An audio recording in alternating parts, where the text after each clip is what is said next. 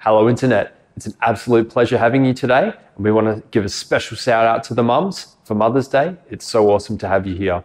Today is week 2 of But You Promised. Buckle up for an awesome adventure.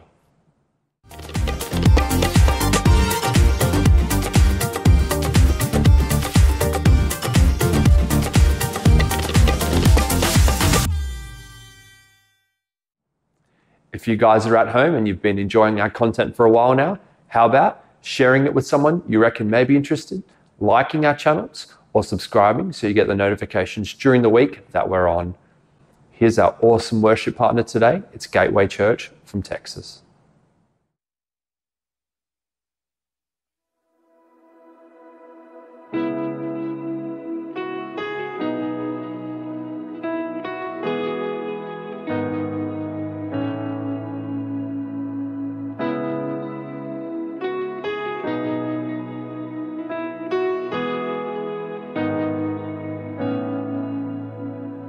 You meet me at the altar of divine romance, and all I have to offer feels like empty hands. What a mystery. You long to be with me. Pour out my love on you, all of my love on you, my worship like sweet perfume. Pour out my love on you.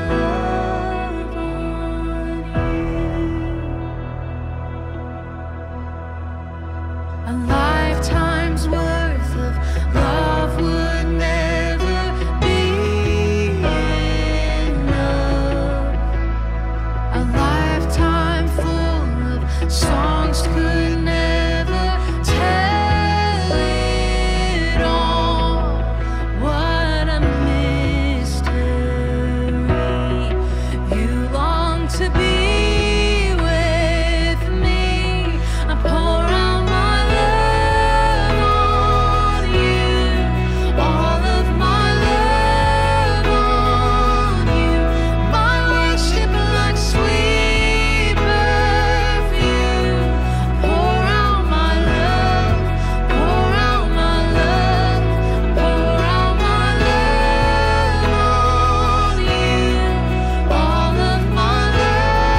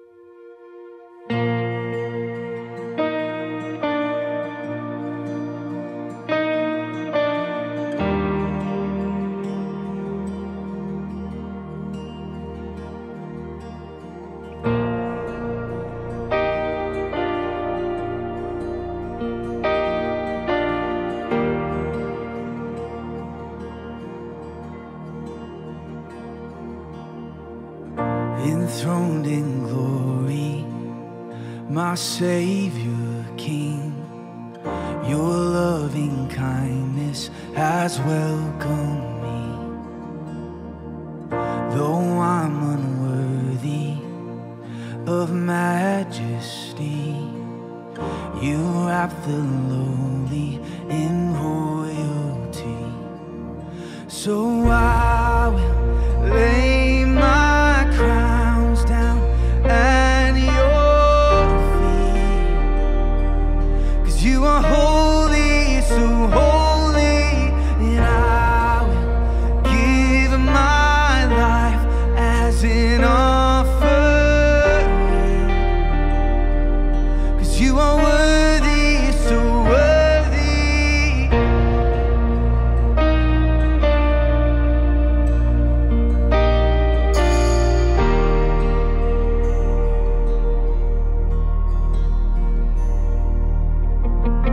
Here at your altar to seek your face, broken and poured out without restraint, in full abandon before my King. Here I surrender my everything. So I will lay my crowns down at your feet, 'cause you are holy, so holy, and I will give my life as an offering, 'cause you are worthy, so worthy, and I will lay my crowns down at your feet, 'cause you are holy, so holy, and I will give my life as an offering, 'cause you are worthy, so worthy.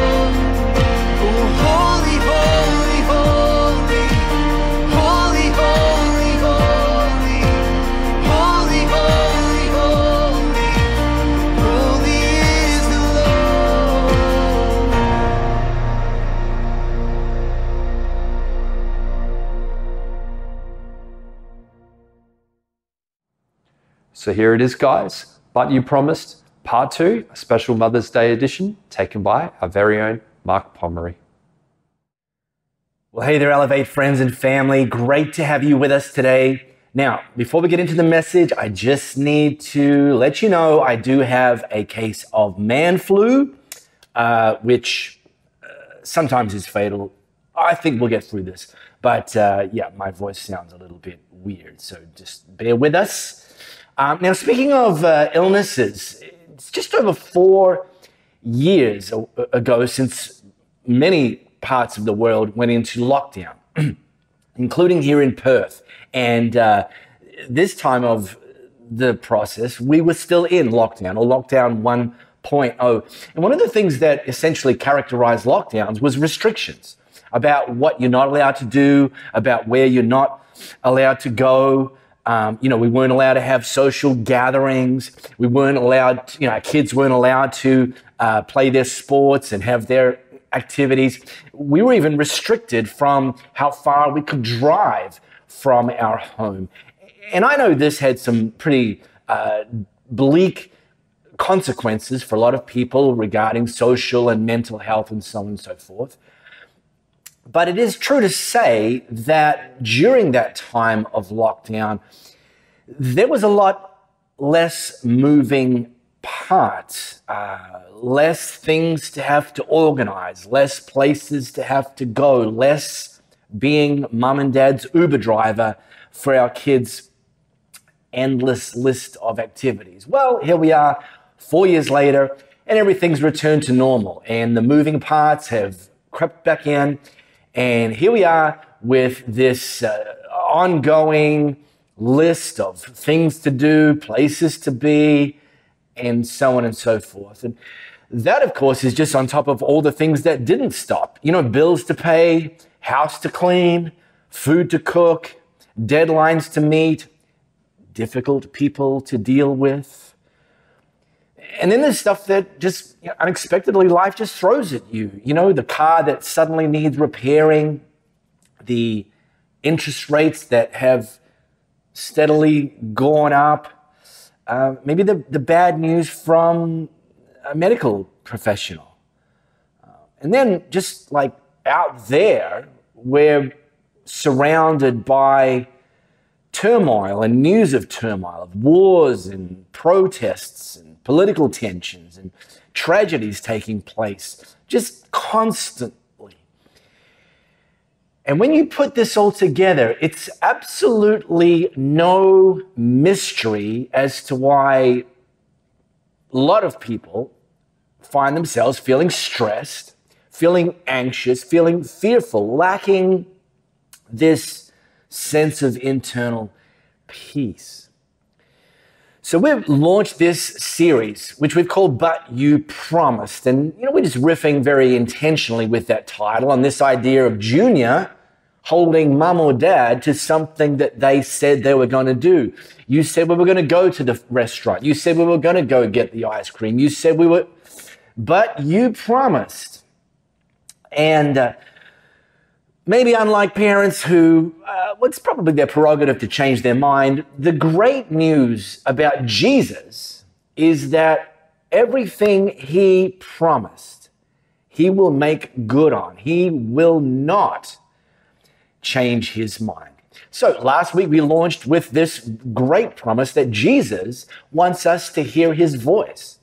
That as followers of Jesus, we can both recognize his voice, we can hear his voice, and therefore with a reasonable amount of clarity, we can obediently do what he says, and then in doing what he says, we can experience his promises. Well, today I want to talk to this idea that Jesus wants to give us peace. Yeah, in 2024. What an important gift. So, if you've got your smartphone, scan this flow code. It's going to take you to John's biography of Jesus, to chapter 14, and this promise that Jesus will give us peace. So while you're doing that, let me give you the context. Jesus had just taught his disciples and people gathered. It's like a series of incredible teachings. You can scroll back and read them for yourself. I highly recommend that. And one of the threads that Jesus put towards the end of this block of teaching was letting his followers know that he was going, that he was leaving this earth, that he was going to go back to be with his Father, which they didn't fully understand, but also they typically found themselves quite confused and a little bit anxious. So Jesus starts to assure them it's okay. In fact, it's ultimately going to be better because when I go, I'm going to actually send you some gifts. Now, the first of these gifts that Jesus promised in this little slice of history was the gift of his Holy Spirit. Now, I didn't have time to cover that here, but look, it's vital. God's Holy Spirit is not the backup singer, is not waiting in the green room hoping maybe to get the call up. God's Holy Spirit is a part of the Trinity, Father, Son, Holy Spirit. Now, we taught this series here called The Ghost, and it's just a 4-week like Holy Spirit 101 starter kit. And look, go back and watch that or listen to that on our podcast. It's absolutely like foundational. So there's that. Then Jesus promised another gift that is also a game changer. And this is what he promised. I'm leaving you with a gift. Peace of mind and heart. And the peace I give is a gift the world cannot give. So, don't be troubled or afraid. 5 words that have the potential to change your life. Peace of mind and heart. Jesus also made the point of drawing the contrast between the gift of peace that he gives and the fact that this is something the world we live in cannot give. Now, the world promises a version of peace, but at best, it's temporary. It might help us cope in the short term. Going on a vacation is a great thing. But look, it's a temporary escape because when we come back, pretty much everything's the same and we're still there as well. The world says maybe medicate to find some form of peace. Medicate with food, medicate with booze, medicate with drugs. But first of all, they're only going to be short-term, I'll say versions of peace, very imperfect. Plus, they actually typically make things worse downstream. The world promises if we can have a little more money to clear the bills, then we'll have peace. And by the way, I believe that. But the problem that too many people make is when they get a little bit more money, they spend a little bit more money and they find themselves just in this constant trap of little to give, nothing saved, and growing amounts of consumer debt. So we're going to talk about the peace that Jesus gives, but just right off the bat, the peace that Jesus gives, not only can the world not give it, the world can't take it away either. So there's that. Now, right around this very same time,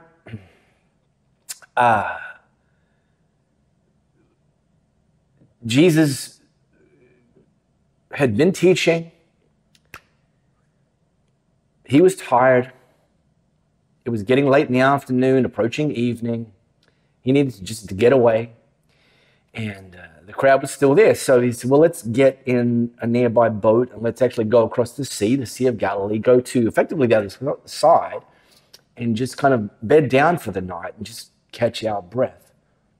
So they got on, Jesus and his closest disciples. Well, Mark records that as evening came, Jesus said to his disciples, let's cross to the other side of the lake. So they took Jesus in the boat and started out, leaving the crowds behind, although other boats followed. Jesus was pretty popular. But soon a fierce storm came up. High waves were breaking into the boat and it began to fill with water. And Jesus was sleeping at the back of the boat with his head on a cushion. Well, the disciples woke him up shouting, "Teacher, don't you care that we're going to drown?" Now, if you've ever faced storms in your life, and we all have, okay? Have you ever thought that about Jesus? Jesus, don't you even care? Have you ever been so bold as to even say that? Jesus, don't you even care? Without realizing that Jesus is like, care? Yeah, I care. I'm actually in the boat with you. I didn't send you out on your own, even though I knew there was storms in your future. I didn't jump overboard when the storms started. No, I'm right here. I ain't going anywhere. In the midst of the storm, I will be with you. And I promised we were going to get to the other side. I didn't promise there wouldn't be storms on the way, but I promised I'd be with you all the way. So when Jesus woke up, he rebuked the wind, and then he said to the waves, "Silence, be still." And suddenly the wind stopped, and there was a great calm. And then he asked them, "Why are you still so afraid? You still have no faith?"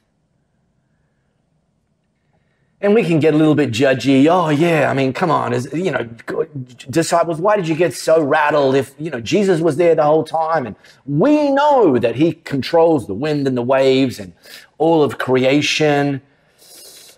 But is anybody out there willing to admit that there's a possibility that in that moment, you might have reacted the exact same way, or taking it to our current reality, that you have, in the midst of a storm, reacted the exact same way? Well, then the disciples were absolutely terrified. Who is this man?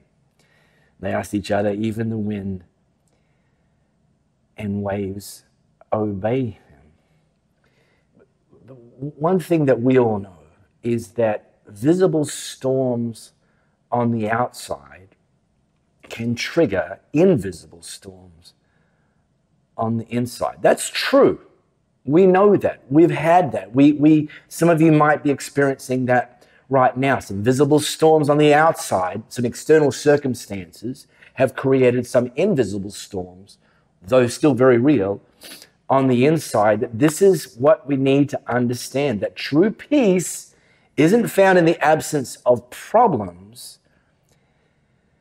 True peace is found in the presence of Jesus, that he will give us his peace, even in the midst of turbulence and storms.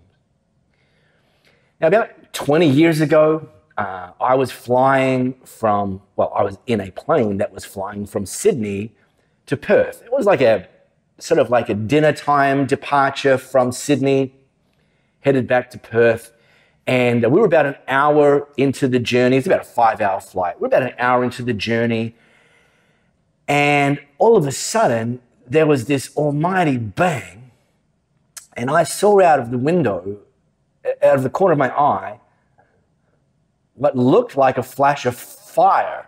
And I'm thinking to myself, I really hope that's not a flash of fire. Well, it was a flash of fire. One of the engines had exploded. Yep, that exact moment made the nightly news in Sydney and in Perth, which my wife didn't find very reassuring. So there we were, all the passengers in this plane. Some of us had seen fire, all of us had heard the bang, and we were like, okay, this doesn't look good. But one thing I'd learned years earlier, when it comes to flying, when something appears to be a bit off, extreme turbulence, in this case, an engine blowing up, kind of didn't expect that was going to happen ever, but it did.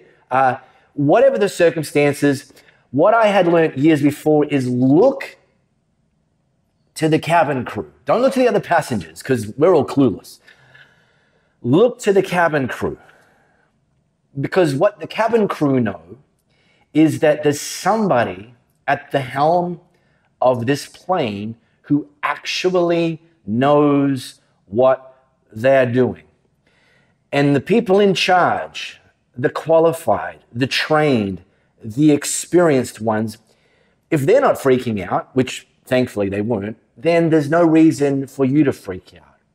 So that's exactly what I did. I looked to the cabin crew and they were totally calm, at peace. And what happened in that moment is they gave me their peace. The other passengers couldn't give it to me. In fact, if I looked at them, I would have probably freaked out as well. But this is this idea that even in the midst of turbulence and storms, when we look to Jesus, he can give us not just a peace, he can give us his peace. Which, by the way, means it's possible to have peace when your marriage is experiencing some turbulence. It's possible to have peace when your teenager starts hanging out with some questionable company. It's possible to have peace when the doctor gives you some challenging news. It's possible to have peace when money's too tight to mention, because here's the reality: Jesus didn't promise us an absence of storms. He did, however, promise us the gift of peace in the storms. Now, one of the realities of how external storms can trigger internal storms is that a lot of our lack of peace starts here in the mind. It's like a battlefield. And it oftentimes comes down to what you're focusing on in the midst of the storms. So what about you? What do you focus on in the midst of the storms? Do you default, like gravitate immediately towards worst case scenario? Oh, here's what's obviously going to go wrong. Do you retreat or regress to destructive patterns, which, they didn't serve you well in the past either, but you kind of haven't grown to some better approaches? Or, maybe like, well, I can remember the time and something negative happened, so it's only a matter of time before that's going to happen again. And this just stirs up more and more anxiety, more and more worry, less and less peace. Well, there's an antidote. And the antidote isn't something, as Jesus said, that the world can offer us, but it is available to us. And in fact, God spoke this through a spokesperson, a prophet named Isaiah, and this is what God said to us. You will keep in perfect peace all who trust in you. This is like, hey, God will keep in perfect peace all who trust in him, all whose thoughts are fixed on him. So right there, and I talked about this a lot last week, about the importance of hearing God's voice and learning his truth and consistently reading his word. This matters here as well. Learn God's truth and focus on it in the storms, not the storms, not the circumstances, not the lies you've been telling yourself, not the lies that other people have been telling you. Focus on who God is and what he says to be true about you and about the peace that's available to you in the midst of storms. You might not get it first time, probably won't get it every time, but the more you focus on God and his word and his promises and his character and his steadfast nature, his faithfulness, and open yourselves up to his peace, the more that becomes the new normal in our minds and our hearts when the storms inevitably come. If you want to help us at Elevate reach and build into people just like you all over the world, the ways to give can be found just below. Until then, guys, have a blessed week, and to all the mothers, enjoy your day.